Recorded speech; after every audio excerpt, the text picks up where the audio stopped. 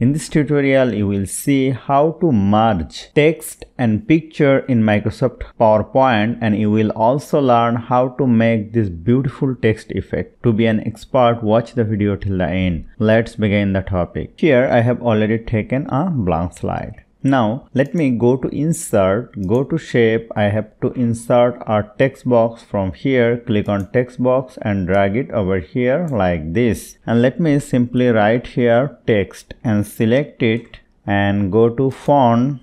Change the font. I'm using Anthon, and go to text spacing, click on loose and increase the font size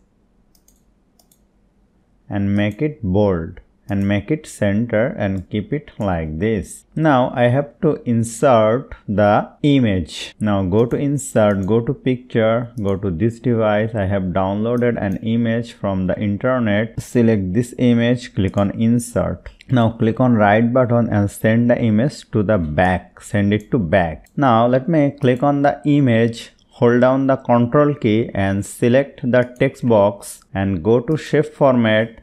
Go to merge shape and click on intersect, and this is looking perfect. Now go to picture format. I am going to use some effect that will look very beautiful, and go to picture effect, go to shadow and click on perspective upper left. Then again go to picture effect, go to bevel and select angle, and if you want to increase the size, just hold down the shift key and increase the size like this, and it will look more beautiful. Now if you want to add the background, you have to go to design, go to format background, go to gradient fill, and here let me choose this fill color, and this is looking very beautiful. Let me watch the slideshow and you will find it perfect. So hope you found this video helpful. If you like this video, please share this video with your friends and family, and don't forget to subscribe. Thank you.